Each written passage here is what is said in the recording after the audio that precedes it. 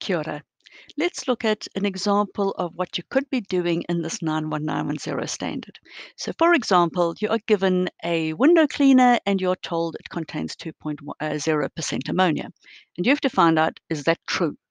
So we follow these steps. So it looks rather complicated, but let's look at each step. We have our window cleaner. We need to titrate with an acid, and we need to know the exact concentration of the acid, so we do that by titrating it first with a primary standard. Once we know then the concentration of our acid to 3 significant figures, we need to see, can I titrate this with my window cleaner? And the way you work that out is you do a trial to see, is it a 1-to-1 ratio or must I dilute the window cleaner? Is the window cleaner too concentrated? Because I need to use similar volumes of acid and base, otherwise I start getting errors.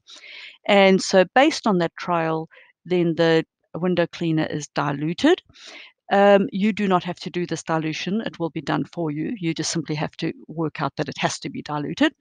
And then you do the titration. So this is the actual titration you will be doing. The diluted solution with our known exact concentration of hydrochloric acid. And then once we can work out the exact concentration of the diluted window cleaner over here, by using the factor that we diluted it by, we multiply that factor, and we can therefore work out the exact concentration of ammonia in the window cleaner and whether that statement is true, that it contains 2.0% ammonia. So let's look at these in detail. Why HCl? HCl, strong acid, ammonia, weak base, a great titration for acid-base titration.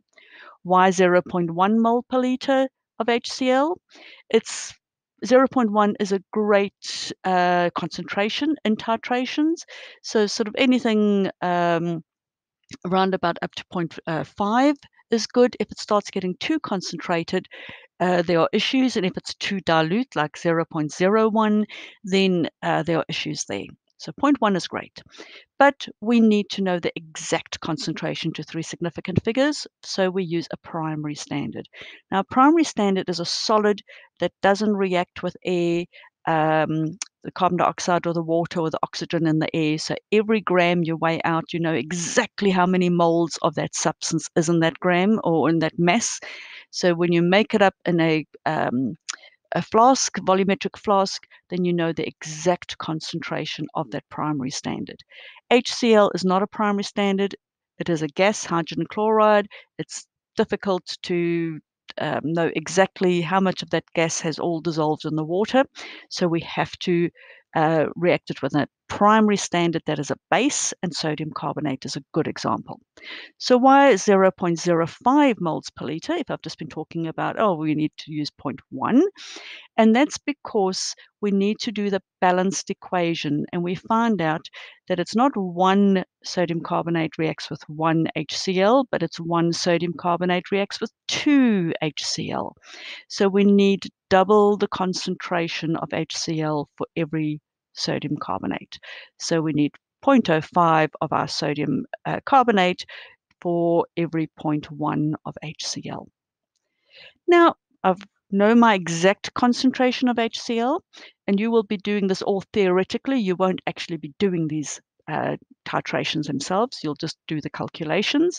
Now, why can't I titrate directly with ammonia? Well, as I've already said, I don't know whether I can use the same similar volumes. So if I use 25 moles of the window cleaner, will I be using 25 mils of HCl, or will I be using 50 mils or 100 mils or 5 mils? So I need to know that first, because you bring in errors if you don't use similar volumes, and that is explained elsewhere in this booklet or module. So we do a trial, and you can even work out the calculation. So then you work out the diluted window cleaner. And once you've done that titration, and this is the exact titration you'll be doing, you can work that out and then work backwards by using your dilution factor to see whether this is true. So all the best. Kia ora.